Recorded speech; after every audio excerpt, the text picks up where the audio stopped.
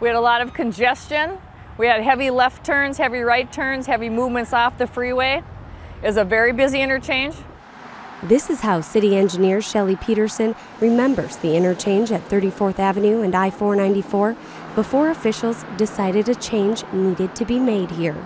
This interchange has a lot of left turns and right turns and not very many through movements, because if you're going through, you're going straight to the airport or you're going straight into South Loop. But most everyone's coming in off the freeway and going back onto the freeway.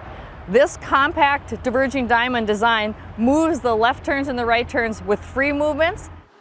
Since early July 2013, construction crews have been strategically closing ramps leading on and off I-494 from 34th Avenue in order to avoid commuter disruption as much as possible, but still prepare the area for the upcoming changes. Staging the ramp work one at a time has allowed the contractor to develop the right turn and left turn movements that are required for the DDI design.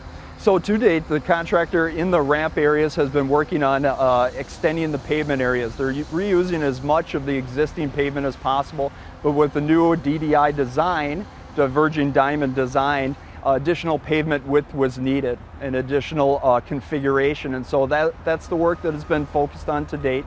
In addition, the contractors installed and upgraded lighting and storm sewer in those ramp areas, and where needed has installed retaining walls on 3 of the 4 ramp areas.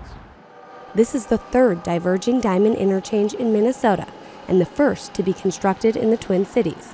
This makes education on how to navigate the road system before stepping into your vehicle a must. Rather than having drivers take traditional left turns, which have the drivers turning left across the oncoming lanes of traffic, the lanes will cross over at the controlled intersection. Cars can exit to the right as normal. They will then go through a light where they are safely shifted to the left side of the road. This gives the drivers direct access to a free left-hand turn ramp. They then go through another stoplight where they are shifted back to the right side of the road to carry on as normal. The Federal Highway Administration estimates about 650 left turns can be taken per hour with a diverging diamond interchange, twice the amount than at a conventional interchange. As the 5th and final stage of the project begins, here's what motorists can expect. The contractor's activities will focus on 34th Avenue.